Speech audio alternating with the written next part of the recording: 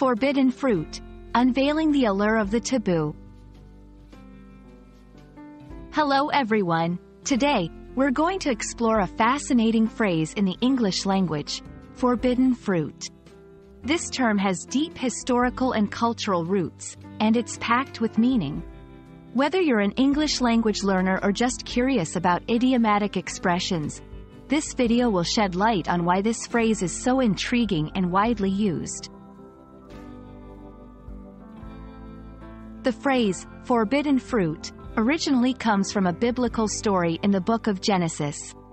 It refers to the fruit from the tree of knowledge of good and evil, which God forbade Adam and Eve from eating.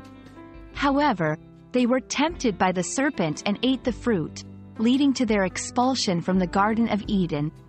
This story is a cornerstone in many cultural and religious teachings, symbolizing the allure and consequences of giving in to temptation. In modern English, the term, forbidden fruit, is used metaphorically.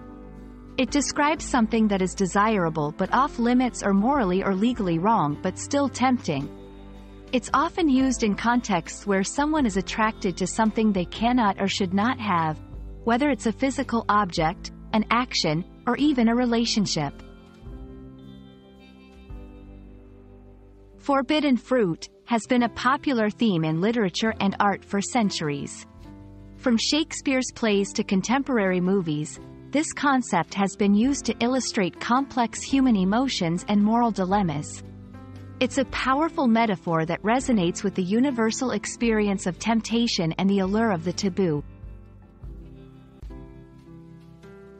You might hear forbidden fruit in everyday conversations, particularly when discussing topics related to moral boundaries, temptation, and desire.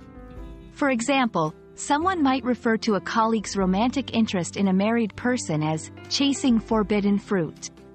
Understanding this phrase can add depth to your comprehension of English idiomatic expressions. The phrase, forbidden fruit, is more than just a biblical reference. It's a rich and layered expression that conveys the complexity of human desires and moral boundaries. We hope this video has been enlightening and adds a new dimension to your understanding of English idioms.